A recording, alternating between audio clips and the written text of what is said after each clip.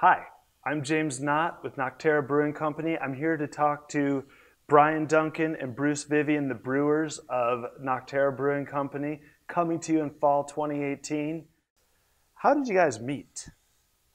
So we met through homebrewing and through Buckeye Brewcrafts, like local homebrew shop in Westerville.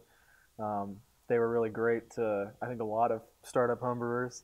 The owner there is a real knowledgeable guy and gave everybody a lot of good advice. And he started having some contests. And then kind of the best part about his contest was everybody got together to be a part of the contest, whoever wins. And you bring homebrew and you kind of all hang out in his shop and drink beer. And it was just a really great way to network with other people with like-minded interests.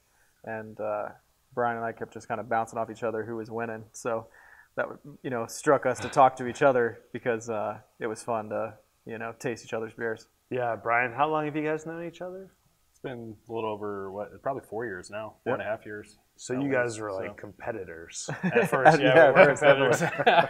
Were you scoping each other out? Like, yeah, I mean, you taste each other's beer and you'd be like, yeah, that's pretty good. Or like vice versa, trying to figure out, how do you do this? Or like, where are those flavors you got? And I think that's all kind of part of the homebrew world. Starting off with that is it's so experimental because you essentially have no limits. You can make anything you want because you aren't committed to these huge volumes. So, you can really go anywhere you want with the beer. And that's, I think what really drove us together was the kind of beers we like to make, doing some of these sours and some of these IPAs that really, drive the styles we like. So it's having those no limits, I think, what's kind of pushed us together on that.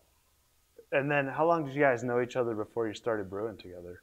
But we probably met in the spring of, and then the first time we brewed together was November. So, so your relationship developed really quickly. That's right. I can't remember what the first beer was that we brewed. It was we had a sour brew day. Oh yeah, so, we did, didn't we? There wasn't a lot of homebrewers making sour beers, and I think when I invited Brian over to intentionally make some long-term sour beers. We did blondes, weren't they? We came together, sours, and you split a big batch, and I made 5 gallons of my system, and I bought some interesting yeasts for some kind of smaller yeast suppliers, and you had grown some pitches that you'd plated at home, and some lactobacillus strains, and so a couple different Brettanomyces strains for that. Yeah, so it was cool. So it was just a mix of his stuff that he had cultured himself, stuff that I'd bought from the store, and then there was not a lot of homebrewers making sour beers that they were going to sit on for a year's time. So it was fun to get together.